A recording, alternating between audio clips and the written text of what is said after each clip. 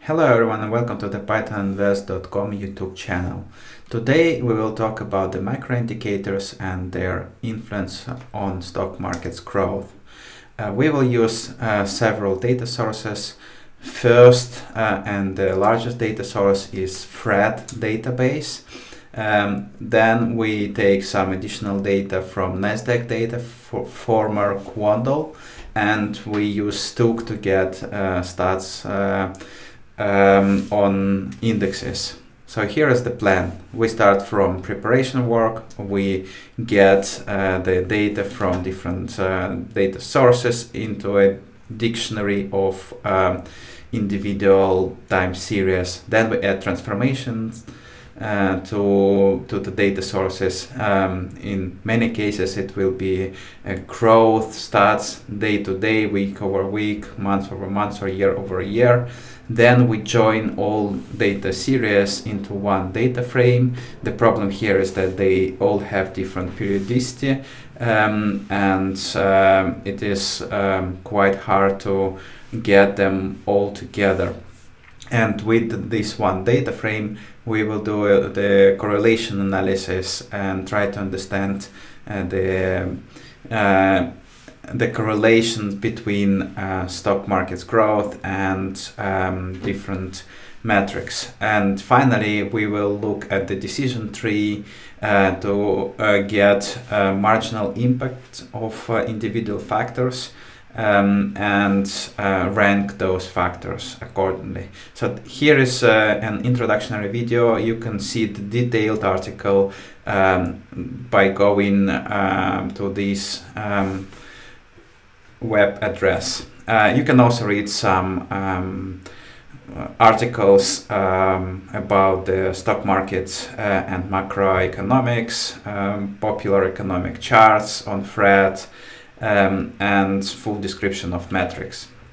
Or you can just use this collab and see all metrics that I've selected. So here is the installation of libraries and import. Usual libraries like Quandl and Y-Finance. Then we get all the data from the data sources. You can see that here is an array of indicators which is separated into several groups.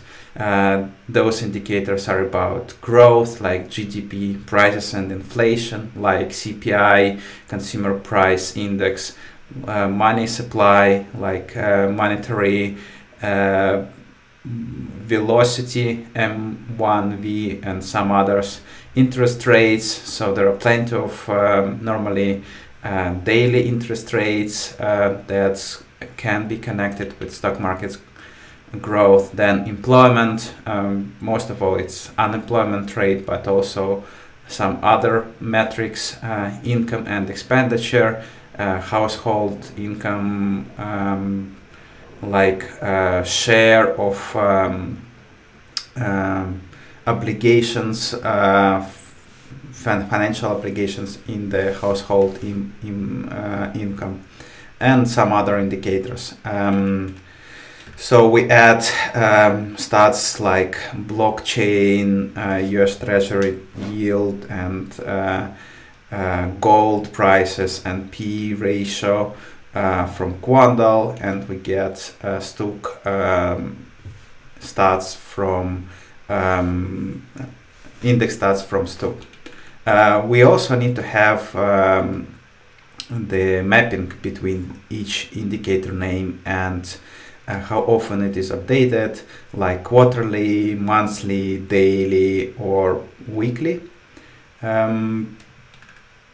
just to be able to generate growth stats. So here is the first part where we download all stats into the macro indicators dictionary. So as you can see, macro indicators GDP, it is a quarterly time series in absolute terms. Then we have another data source, Quandl indicators, and we add to the same dictionary. So overall we have 65 different indicators here. Okay, so here is the visual representation of some of the indicators. S&P 500, this is a proxy for the stock markets, or Dow Jones index. Then some of the time series like gold ETF volatility, or VIX volatility index, or financial stress index. So when we have all of that, we start doing the transformations. Why do we need those transformations? First of all, if you have these series that are growing all the time, it's very hard to get any prediction for the metric that we want to predict. So like if you train any model on some lower values of index of metrics, any model won't know what to predict in future, because inputs for those features would be higher than any of the previous inputs previously. So that's why we convert many of absolute metrics to relative stats like daily, weekly, monthly, or yearly growth. So here is the function to convert that. You can check that later. We also generate some indicators like dividend ratio. If we know the amount of dividends that were paid by companies and the amount of corporate profits, we divide one to another and we will have the dividend ratio. So now we have metrics, we have a set of data frames like this. It used to be only gold's price, for example, here in a dictionary, macro indicators, LBMA gold. But now on top of that, there are other indicators like growth 1 day, 3 days, 7 days, 30 days, 90 days, and 365 days. So after the transformation phase, you will see many more indicators, and it will be about 165 indicators. That is 2.5x more than it used to be. The next phase is to join everything into one data frame. You can check this function, how to join that, but the idea is that we take some daily stats like index stats, and we join every other feature to this data frame, and join it one by one. So if feature is a weekly updated feature, then we have all week filled with the same value from the last updated weekly stats, and the same is for monthly, quarterly, and yearly. So the same value is propagated to the daily stats. And also, if the feature was not updated, for example, the most recent day, or some features are updated after 1-2 weeks or even 1 month, we will propagate the last available date, even if the period is already finished and the feature should be updated. So we do not allow having null values in the data frame. So after doing all of that and joining everything to the one data frame, we will have this macro_df. This is a one data frame that is a daily updated data frame with that many features, 166 features. And most of them, they are relative, as you can see from here, year over year, months over months, quarter over quarter. Here the stats. You can see for every day when the market was open, we have the latest available feature value for all columns. And now we are ready to do the analysis. Let's move to the correlation analysis. So if you call this method, standard pandas method .corr, you will get correlation of everything with everything. You just need to know the correlations of all columns with SPX growth 365 days. So we want to understand which features are correlated with growth of S&P 500 index, and here you can see that the least correlated features are financial stress index, gold volatility feature, VIX, and some other features of household obligations.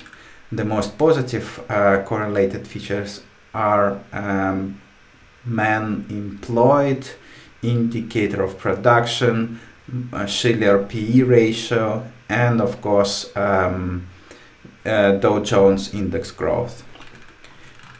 So you can also check the same stats and compare features that are correlated with Dow Jones growth 365 days, and you can see that they are very close numbers, which is a good sign that we have a robust prediction of correlations. Or you can try to find correlations with S&P 500 90 days growth, so growth in 1 quarter, or 30 days growth. So generally you will see different numbers, but mostly it will be the same features. So the next idea is that this is good to know that those macro indicators and stock prices are somehow correlated, but generally we want to predict what will happen in the future if we are doing some investments. So we can observe the latest features, macro indicators, and we want to understand what will happen in the future. That's why we generate future indicators, and they will be called like future growth 1 day, 3 days, 7 days, 90, 365 days. And by knowing all the data now, we try to predict future growth in 365 days. We have special filter not to include other future indicators, because it is obvious that future growth of 365 days will be mostly correlated with the same future growth in 90 days or Dow Jones index future growth in 365 days. We are not very interested in this, so we just want to see other correlations. So here you will have some other features. Those numbers are generally low, so you won't see here 0.5 or 0.6 or 0.7 correlations. And now you can see that negative correlation, mostly it's some rates or break-even inflation, and for positive correlation you have things like safe rate, more long-term macro indicators. So the same idea is to check for 90 days, for 30 days, and to see whether those most and least correlated features are the same. And then we are approaching to the last section of our research. So this is something when you can predict some growth, or you know where to look at and what macro indicators to follow, and that can influence stock markets. But all of those macro indicators, they are correlated between each other, and you don't know the individual influence of each indicator. So probably there are few features that influence most of all, but they are hidden somewhere in the middle here. So that's why we built a simple decision tree model. It's very approximate because you can't predict the growth of stock markets by using only macroeconomic features, but it is something. So we are preparing all the features, that are X, and we have a variable to predict Y, that is future growth 90 days. And when you build a decision tree, you can have the features importance, and you will see that here there are like different features that are the most important ones, like dividend ratio, or profits, or monetary velocity quarter on quarter. Overall, this shouldn't be treated as the truth in the last instance, because the quality of our model is not very high.